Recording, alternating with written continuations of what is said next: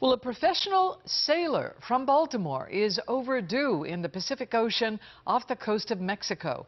Captain Donald Lawson has not been heard from in 9 days, and it is believed his vessel may not have engine power or an operational wind generator. Lawson left the city of Acapulco a little earlier this month on July 5th, headed for the Panama Canal and eventually for Baltimore.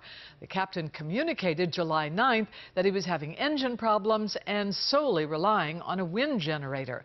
It was reported his wife received a text from him on July 12th, but that is the last communication anyone has had with him. If you have information, you're being asked to contact the U.S. Coast Guard National Command Center.